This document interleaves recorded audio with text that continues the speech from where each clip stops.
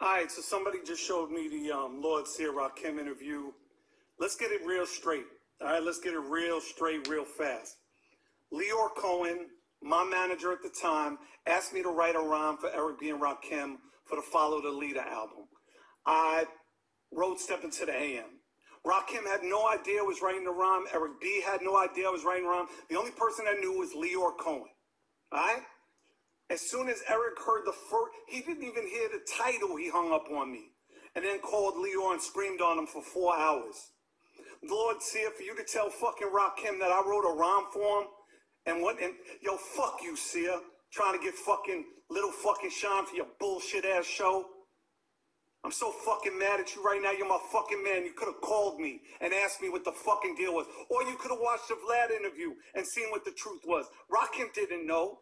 Nobody knew. Yo, fuck you, man. That's bullshit. So he's mad. To say the least, because Lord Seer either deliberately screwed that up or accidentally screwed that up. But when you do something of that nature on your platform and that show, you're going to have to make sure that is correct. You cannot mess that up. Even I knew it was wrong when the way he was saying it to Rakim. I'm like, we went over this before. This is like old news. When everybody, the majority of you guys found out about it once he brought it up on, I don't know if it was Vlad or something, but he's brought this up many a times before in the past. But Rakim didn't know, he didn't know what was going on at the time. He's like, what? So the story goes like this, in case you didn't know. There was I want to say either Let the Rhythm Hit 'Em album during that period of time where they were not coming up with the album. Rob was taking his sweet time and the studios is like rushing to try to get this project out. And they like, what's going on? Like, does he need help with rhymes? Look, we could write the rhymes for him.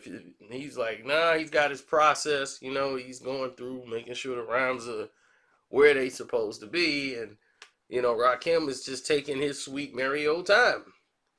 So, being studio guys and label heads, the bosses decided to come up with an idea.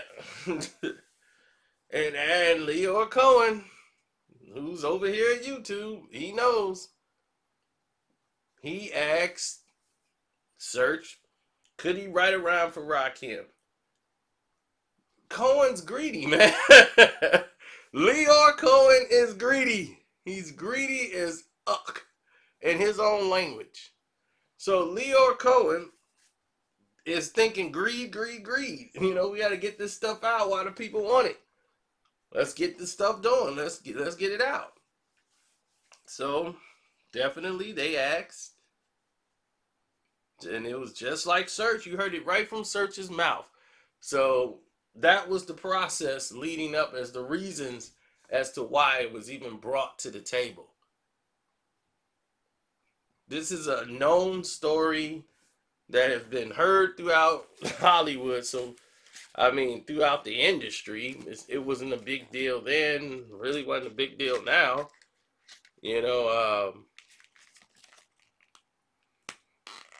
And I'm quite sure Rod just didn't understand what was going on. So that was that. In case people was like, hey man, what's going on there between Search and Rakim? And people sensationalizing stuff. But Lord Seer, man, gosh. That's why it blows my mind, because it came from Lord Seer. And I'm like, dude, you on Shady 4 and 5. And I'm like, you on Shady 4 and 5. And you got this show. And for you to say that, wow, that really was shocking.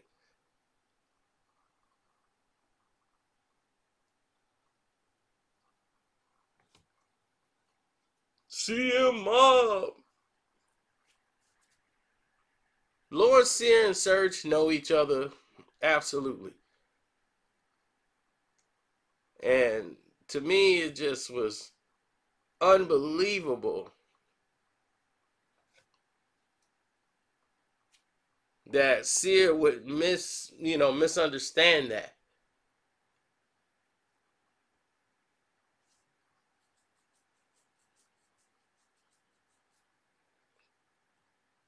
Well, a lot of people who listen to Shade 45, they listen to Sear.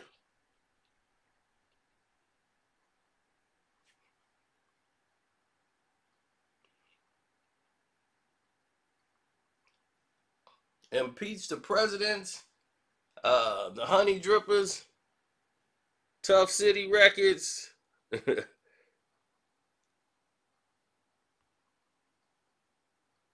Man, dude, it was crazy at that time. We had the best era of music, dude. I feel bad for people who grew up in the like 2000s. Gosh, dude, you guys didn't have anything. I feel bad. You guys didn't have much at all.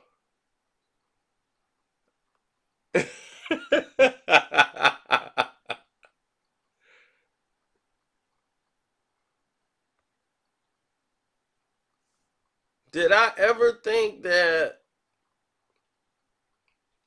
Rakim could beat Biggie in a rap battle?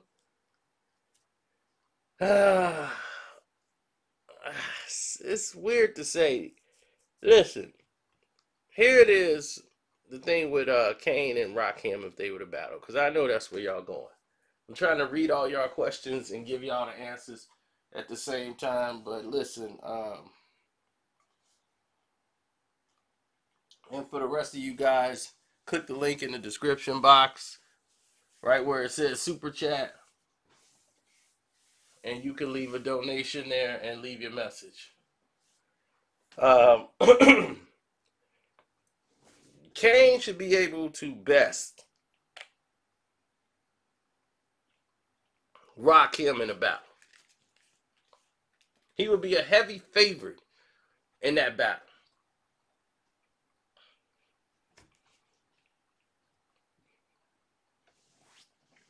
And the reason why he would be a heavy favorite in the battle is because Kane, unlike many other artists in the game, is more like Jay-Z. These are direct rappers. You know, there's very few indirect lines and bars that are used. If they come at you, they come at you direct. Now, it's like what they call conversation rap. It's like he's talking directly to you. Rakim, science. He's more like a Nas. They come scientifically. Then they come so perpendicular, you know. And you gotta be clever with the bars and the structures of it. And when people hear the rhymes and the bars and you putting it together, that's to them, that's what determines a better MC. And listening to how the structure of the bars are and the words he's using, this is normally who determines who wins and loses a battle. So to Rakim, that's the approach he would take to it. And he would lose in public opinion against somebody like Kane, because Kane will come directly at him and more simpler. Witty and simpler, but more direct, so that the people listening can get it on first listen. And they'll be like, oh, Kane smoked him. Raw was dope. He said a bunch of dope things. I gotta figure it out. But they were dope. But Kane did it. But you gotta understand, Ra is also different. He does have the potential, like Nas, to have the element of surprise and be able to flip the script. And next thing you know, we'll all be in shock and awe because he did something different. That's what happened with Ether. Everybody said, well, Nas can't win because Nas is going to be too witty and Nas will be the one who won, but he won't work amongst the general public. Then you saw what happened, right? We all saw what happened. Nas shocked the world and did it simply. Made a simple rhyme, went to Jay's level, made a simple direct rap that was potent, and it was just it was Ether. And the rest is history. So that possibility out there remained for Rakim.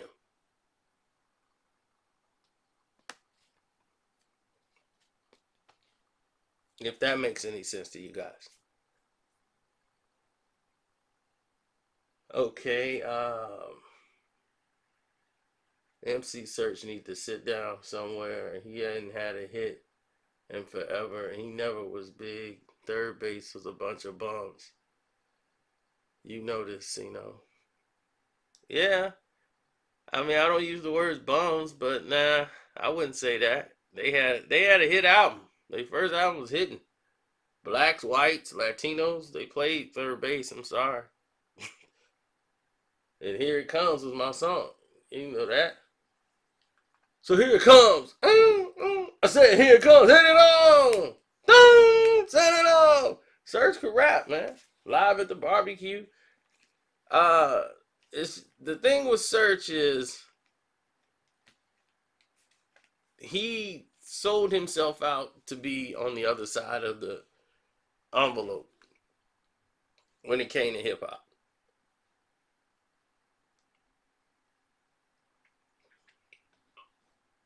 And I felt like he was a man of two faces. And a lot of people saw that. Prince Paul saw it. A lot of people like, yo, man. He's the guy to come and hang out with the brothers. Yo, man, yo, you know what I'm saying? What's your boy MC Serge? And then when he goes back around the family, mother, father, hi. He's back to being his regular self and his regular lifestyle. That's been Serge, and that's how he was in the industry. He was the MC rapper on one side, then he's working with corporate and the record labels, the execs. They had the Jewish connection. Ding. So there you go. They all like, hey, you're rapping with them, but you're not one of them.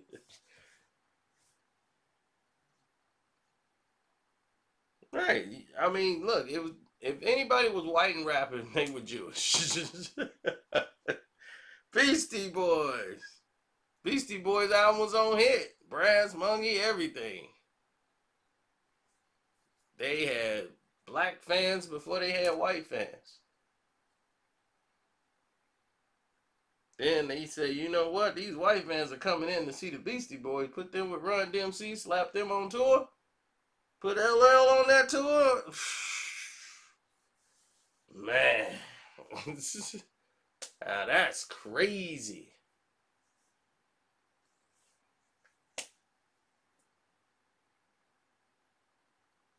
Oh, everybody had that poster.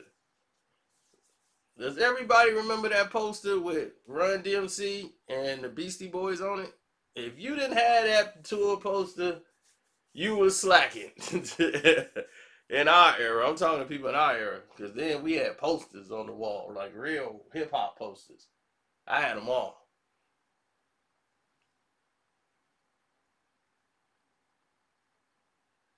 Yeah, man, I'm a real fan of this.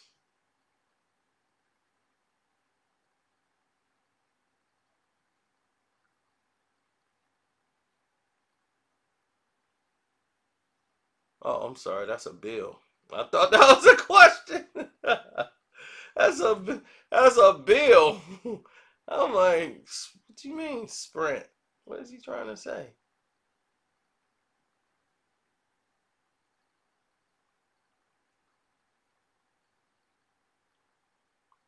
Okay, Ella May and Ella May. I mean, yeah, I guess she's like, man, I think she's the cutest girl and the best in right now in hip hop, and she don't really get her props. Her R&B music is refreshing and it's different and unique from a lot of other artists. Yes, yeah, I like her music. I mean, I don't really see it as a something that sets apart. I think her demo album that she had with those other songs, a lot of those that didn't make the album, they're like on a mixtape or something. Those were very, very creative. And I don't know where those are or where they put them at on what CD, but yeah, that's definitely something to listen to. I like LMA because she relates to even like the hood chicks and the mom that goes to work. So the Section 8 girl like her and the mom that goes to work. Working mom likes her, dudes like her, and the hoochies like her. So she's got a good market. Plus, they know you.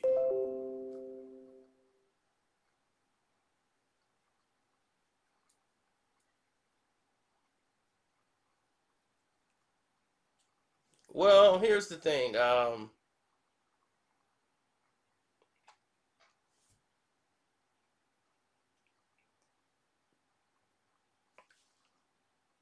think LMA and DJ Mustard, that combination works. They shouldn't break that up. I like those two together as far as business. I like it. Ah, the best R&B singer right now. Who got it? Trey Songz or Chris Brown? I'm riding with Breezy. Um, I would say Chris Brown right now. I don't know what's up with Trey Songz. To be honest, I couldn't tell you nothing about Trey Songz that would make me. I mean, I heard his music. I mean, that Power remix, but it's not like his first album that got him hot. Well, it wasn't his first album, but it was like his third album. But that album that got him like going off, and they compared him to Usher then, and he had like the Confessions. That was like the new Confessions out. What was that? Make him say ah, make him say ah.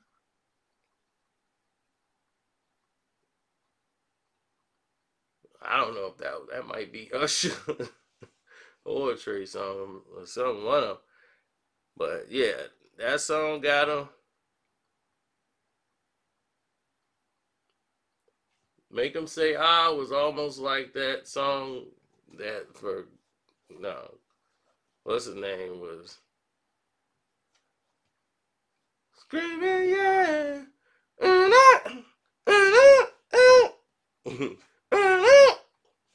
So, but yeah, but no, I'm taking Breezy. Breezy could sing and Breezy could dance. So if you go see Breezy, Breezy gonna be on the floor. Like Breezy didn't took one too many pills. he didn't. He didn't went a whole 360 and spun around. Now he got blonde hair, tats all over the place. And I'm like, what the heck did happen to Breezy? You all looking weird as I don't know what. Way different than when we first saw him. He was a cool, nerdy kid back in the day, hanging out with Bow Wow when Bow Wow had $5. And now, I don't know.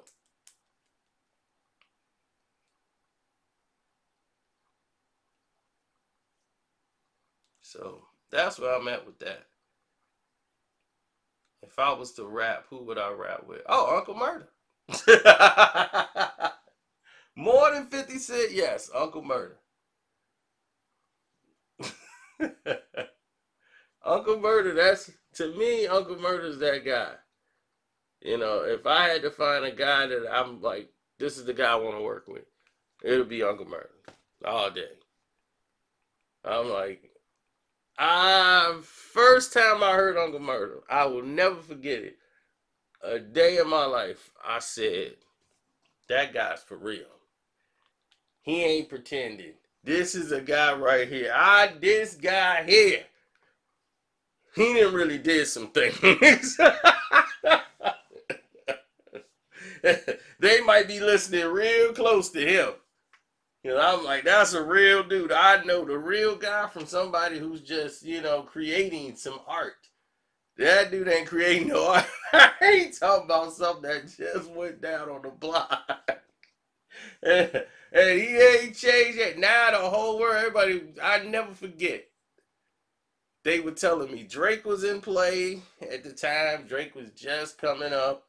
And it was Young L, what's his name? Young LA, T.I., and all that. Everybody was trying to be pretty and making all this pretty music. And it wasn't, and 50 and them wasn't kind of out there no more. The G Unit, nobody's really rocking with the unit at the time no more. So everybody just wanted to be pretty and make this pretty club music. And baby, I love you. You can have whatever you want. And all this stuff was going on. And finally, it was one rapper out there that was not with this commercialized new era of hip hop. And it was Uncle Murder. And when I heard him, I said, oh, yes, he's the one. he is that guy. And sure enough, he was never going. Jay signed him only for protection. Like, look, I'm signing this dude because I got some problems that I can't have my name attached to. I'm getting him. I got a problem. I'm going to get Uncle Murder. There's some problem up there on East Side. Oh, I'm going to get Uncle Murder. I got a problem with Dipset. I'm grabbing Uncle Murder. He's from Brooklyn too. East New York.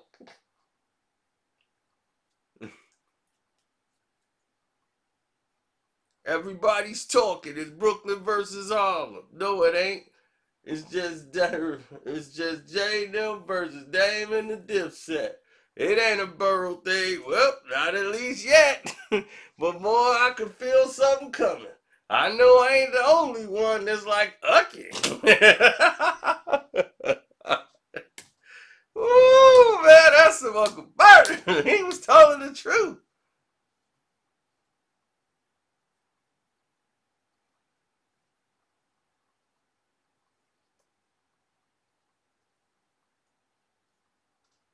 They see me in the streets, they be like, what up, Uncle Mert? You got it, but you overcharging people for their work. I get it. You get it for the Lolo, but them prices is woof. I'm like, yeah, that's the motherfucking truth. Do you know where I had to go to get it? I'll be feeling like Frank Lucas before he starts snitching. Murder, baby.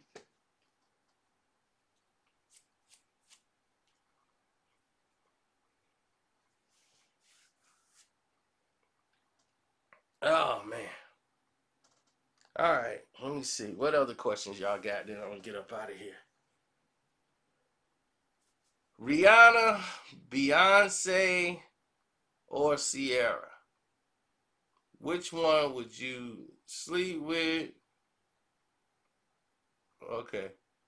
Okay, kill, sleep with, just, and then marry. I wouldn't marry none of them. I wouldn't marry either one of them, but if I had to marry one without a doubt, Beyonce. One I would just kill off Sierra. Sleep with Rihanna. That wasn't too hard at all. It could be in any order. I mean, B, I would definitely marry the one with the less sex partners. And then with Rihanna, yeah, that's nothing but. I don't even think we going to dinner.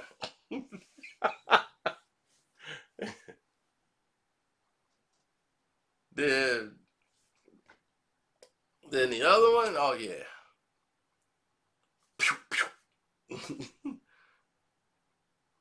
All right. Anyway, thank you guys again. I tried to answer a lot of your questions today. We'll do some more. If y'all click the link in the description box, leave some in there. We can definitely do that down there where it says super chat. My cash app is Carceno, Karceno, and I'm out.